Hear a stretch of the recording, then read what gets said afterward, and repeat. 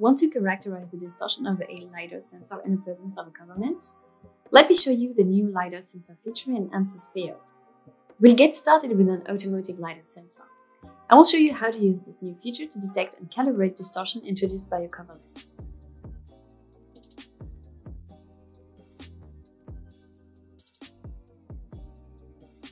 To get started, we will study the LiDAR perception of the scene without the cover lens. A LiDAR sensor is implemented inside its headlamp module on its front left corner. A LiDAR sensor contains an emitter, sending modulated light beam, usually in infrared for automotive applications, in the scene, and a receiver collecting photons back reflected on road objects.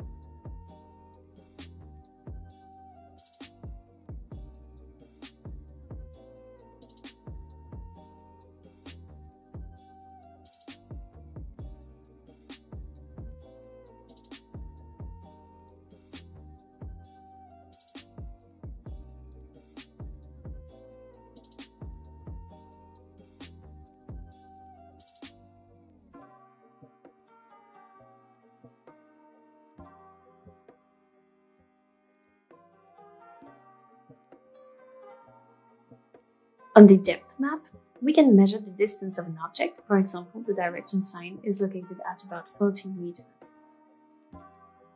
In a real condition, the LiDAR sees the scene through a cover lens, which brings a distortion on the perceived image. This can be very dangerous if the distortion is not well calibrated. To do this, a predefined pattern can be used as a target to provide distortion information inside of a LiDAR sensor field of view. By comparing between with and without the cover lens, the distortion can be well calibrated in the presence of a cover lens. Water drop on the cover lens can also have an impact on the reliability of the LiDAR detection. With the LiDAR simulation in ANSYS Speos, this impact can be qualitatively and quantitatively analyzed and thus get controlled to reduce the risk.